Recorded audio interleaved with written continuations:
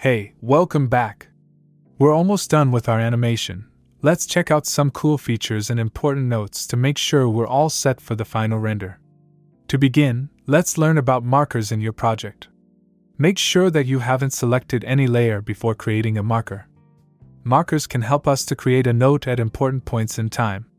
For example, we know that our animation ends here, at the second number 13. So I can create a note to myself that this is the point up until I need to render my project. And I can do it by creating a marker. For this, click on the small icon found here, on the right side of the timeline. Once you click it, a new marker will be created at the point in time where the time indicator is placed. Now, double-click on the marker and type End. This will help you identify where the animation ends. This step is optional, and you don't have to do it. But it's good for you to know about this cool function. Alright, and now let's move on to the rendering part. The first thing we need to do before rendering any project is to ensure we are not rendering unnecessary parts of the animation. For this, we need to shorten the work area to the moment when the animation ends. You can do this manually, or press the End key. As a result, After Effects will only render the scene up to the end of the work area. The next thing we must ensure before rendering is that all our designs are of the highest quality. We can achieve this by using the collapse function.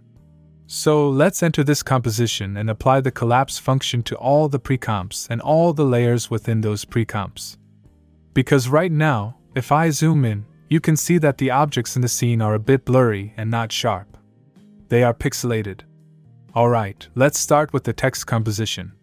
Move the time indicator forward in time to see all the layers.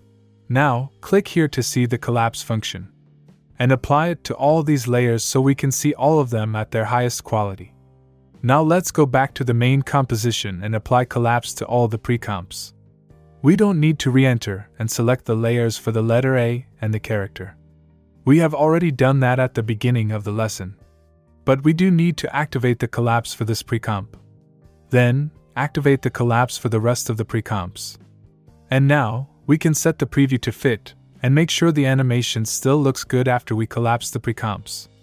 Once we've done that, let's head back to the logo animation comp and apply the collapse there too. Click here to see the function, and activate it. Now, let's take a quick look to ensure the collapse function didn't affect our animation. Everything looks good. Finally, we are ready to render the scene. So, to render the composition we are currently in, we can go to Composition, and choose Add to Render Queue. Alternatively, we can use the shortcut Ctrl+M. Let's use the shortcut and press Ctrl+M. Now we are in the Render Queue panel of After Effects. Here, we can see which composition we are rendering, which is this composition. Now, in Output mode, we can select the file format we need. We will choose H.264, 40 Mbps, which is a high-resolution MP4 file. Then, we need to choose where to render the video. So click here, and let's find the folder that we created for this lesson. Let's choose to save it in the Renders folder. Now, make sure the name is good. The name that appears here is the same as the name of the composition we are rendering. Next, we can press Save. And finally, click on the Render button. Now, let's wait a couple of minutes. Keep in mind that the animation's rendering time is not the same for everyone. Your computer's power is what determines how fast or slow it will be for you. Some of you may need to be more patient, while others might see it finish in no time. Once the render is complete, to see the render, we can either find the folder manually or click on the link here in the Output mode. This will take us directly to the folder where the video is rendered. Let's open the video and see how it looks.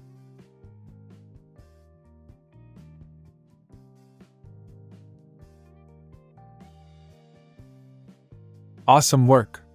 You can now show off the animation you made on your social media platforms and your portfolio website. If you liked the course, it would be awesome if you could give it a rating based on your experience. And don't forget to leave some feedback so I can know if you learned anything cool from the course or not. Alright, and now let's return to our project and learn how to render the animation without any background. This is useful when we need to integrate the logo animation into different backgrounds, or when we have a video playing in the background. Let's see how it's done. First of all, we can close this and exit the render panel. Now, let's go back to our main composition and turn off the background here. So, select the BG layer and turn it off. If you don't see the transparent background, and you do see the gray background, that's perfectly fine. This gray background is not real, it's just a preview screen background. So now, let's press Ctrl M again. This time, click here and change the format to QuickTime. Next, in the Format options, select Animation. And now, in Channels, we need to choose RGB plus Alpha. This tells After Effects to render this animation without a background, meaning with a transparent background. Now let's choose where to render the animation. Let's also render it to our Renders folder. This time, add _alpha or _nobg at the end of the file name, so you can differentiate between the files. Now press Save and Render. Once again, let's wait a couple of minutes.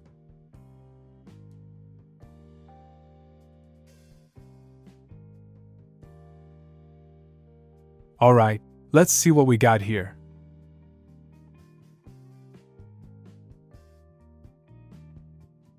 Don't freak out if the video looks a bit choppy, it's just a file format thing. To check this video and ensure that it has been rendered without a background, we can drag it into our project. So first, we can go back to our logo animation comp. Now open the render folder and drag the MOV file into the project.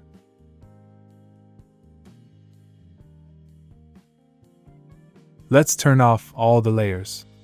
And there you have it. We got an animation without a background. And of course, you can also find the file in the project panel.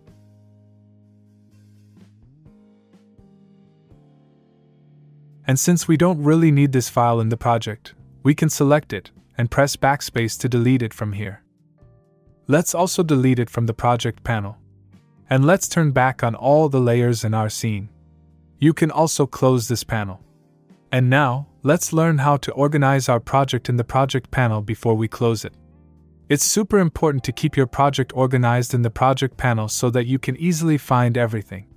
This will save you a lot of time when you return to work on the project later. Having an organized project is also essential when working with other animators. They'll need to access your project, and you want them to be able to navigate it easily. And if clients ask for the project file, it's much easier to share it with them when it's organized. So, we can organize our project by creating folders. Just like the folder that popped up when we imported the logo from Illustrator, and the folder that appeared when we created the solid and the adjustment layer that we have here in our composition. Alright, to create a new folder, ensure that nothing is selected in the project panel. Next, click on the icon to create a new folder. Now name it Assets, and press Enter to confirm. After that, drag all the graphic assets, including the folder with the logo layers, character layer, and solids folder, into this newly created folder. Now let's create another folder. When you're creating a new folder, make sure you don't select anything in the project panel. If you do, the new folder will be created inside the selected folder, which is not what we want.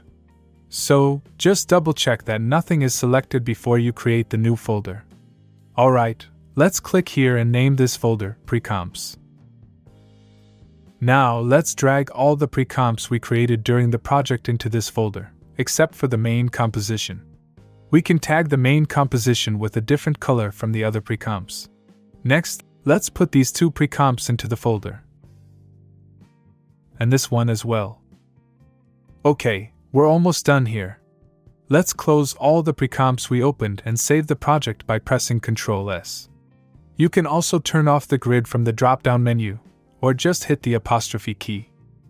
And now, let's not forget to close the Illustrator files too.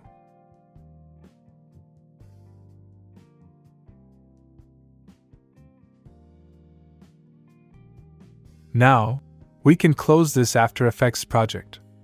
That's it for our first lesson. Hope you had fun, and I can't wait to see you in the next lesson, when we will create a funky logo animation for a made-up YouTube channel for motion designers, and learn how to create an advanced stretch text animation. It's going to be awesome, so see you there. But before you dive into the next lesson, I highly recommend that you take a 10-minute break. Get up from your chair, do some light stretching, and drink a glass of water. This will help you to recharge your brain for the next lesson.